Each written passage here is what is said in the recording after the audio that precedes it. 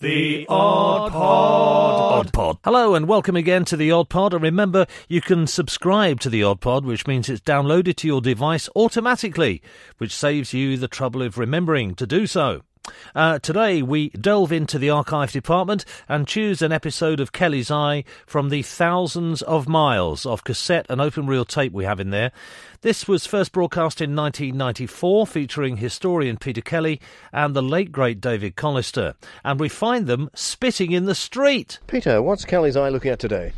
Well, today, David, you'll just have to bear with me for a moment, and the listeners, I'll apologise in advance while I go... So what's Kelly spitting at today?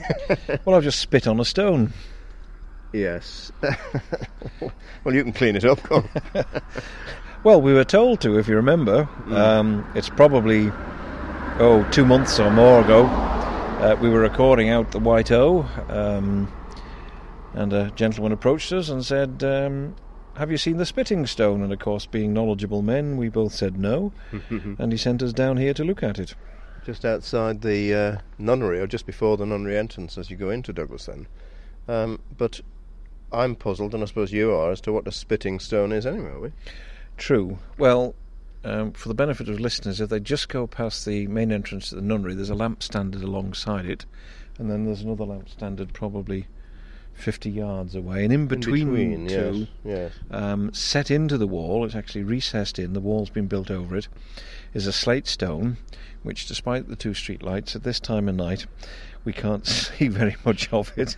And what this chap told us was that he was told by an old boy it was a spitting stone, and if you didn't wish to catch I think he said the plague, it's more likely to have been the cholera, you had to spit on it. It was possibly an old gravestone or something, so I think this chap who told us has been spitting on it ever since. I don't know what to make of it. It's definitely got writing on it, although it's extremely faded, and I suppose with the use of chalk dust or watering it or coming and looking on a frosty day you might be able to read it. It's certainly the size and shape of a milestone. We forgot to measure, but I don't think we're a mile from the swing bridge, where of course there was a milestone. I think it's a little bit further out. But having said that, we don't know at what period in time this was built into the wall, and it could well have been moved down the road and incorporated, because Sam Skillicorn, the builder from Onken, when he was building the spire of St. Peter's, incorporated a headstone into that and tried to fool people that Elizabeth Hayes was buried high up in the sky. So it could be somebody's joke. It could actually be in a milestone measured from Castletown in days of yore, saying you're sort of 10 miles or 9 miles from Castletown. It's a bit big for a milestone, isn't it? Well, it is a bit taller, but a lot of the other milestones that you see, the pavement, as you know, the one at Governor's Bridge, pavement has been brought up, so therefore part of the stone is missing. It could even be Major Tubman's dog or something is buried here. Actually, there are, I think, animal headstones in the grounds of the nunnery in any event. So this is a puzzle. This is a little mystery. This is an ongoing one for our listeners. Please come, spit on. In fact, the more people that spit on it, it might reveal the lettering.